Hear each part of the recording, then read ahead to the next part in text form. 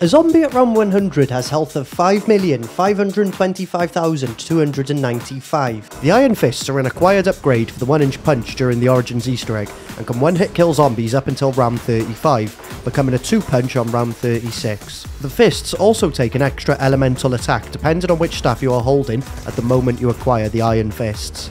A single melee attack from the Iron Fists deals 11,918 damage according to the COD Wikipedia, which is in between the round 35 health of 11,272 and the round 36 health of 12,399. Dividing the zombies' round 100 health by 11,918 gives us an answer of 463.609. You cannot melee 0.609 times, therefore we round this number up to 464. This means you would need to melee 464 times to kill a single zombie on round 100 with the Iron Fists.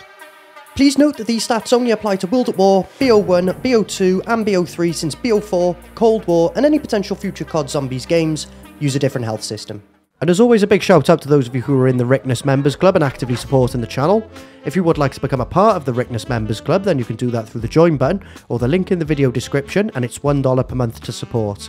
If you missed how the RPD performs at round 100, then it's the video on the left, and the video on the right will take a look at how the Chicom CQB performs against round 100 zombies.